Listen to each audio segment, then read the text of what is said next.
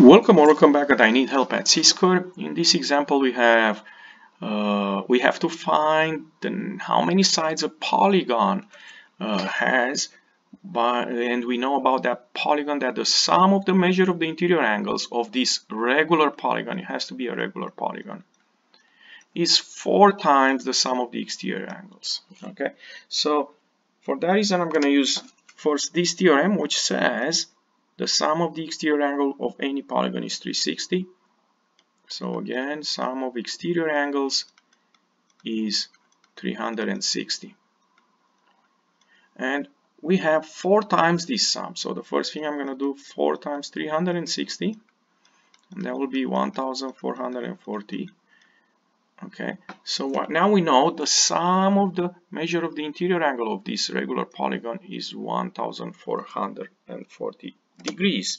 So I can use this theorem, which says this sum of the interior angles is nothing else than n minus 2 times 180.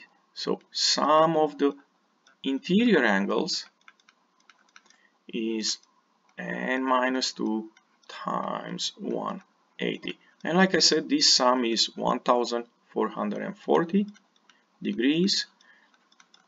So I replace it, and I have an equation in n that can be solved in 2 ways: distributive property if you want, or simply divide by 180.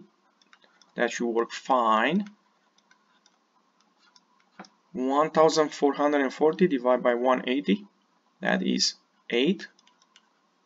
8 equals n minus 2, and on the last step is to add 2 here, and we end up with n equals 10. That means the polygon for which the sum of the measure of the interior angles is 4 times the sum of its exterior angles is a decagon, a polygon with 10 sides. This is the polygon for which the sum of the measure of the interior angle is 4 times the sum of its exterior angle. If you enjoyed this video clip, don't forget to click the like button and come back on C-Square for more help. Thank you.